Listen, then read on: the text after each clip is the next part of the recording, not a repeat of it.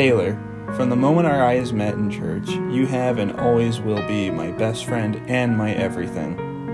Whether it's to the top of the Ko'olau Mountains, Skyping from 2,882 miles away, or shivering in the cold winters of Spokane, you will always be my everything. Venturing onward from this day, I would like to proclaim my vows to you.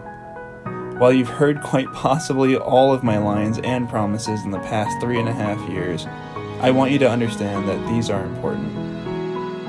Taylor, I vow first and foremost to always take care of you to the best of my ability and health. I vow to be the best spiritual leader I can be for you.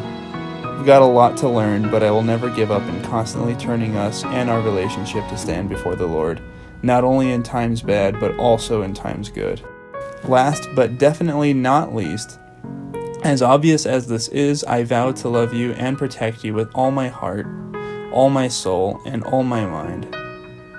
Please know that when times get tough and the world grows cold, which it shall, I will never give up on loving you, always protect you, and never ever stop trying my absolute best to be the best husband I can be for you.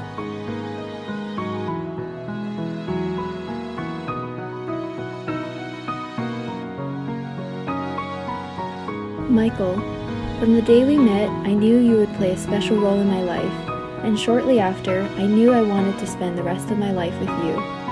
Thank you for your loyalty and dedication these last 3 years.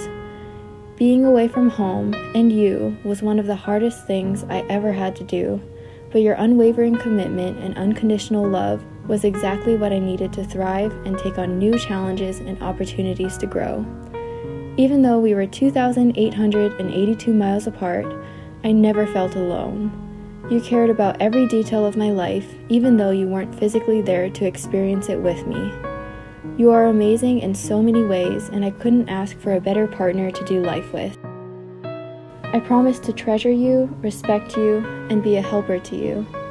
As your #1 fan and cheerleader, I promise to believe in you and stand by you as you pursue your dreams. I promise to be faithful to you and encourage you through life's ups and downs.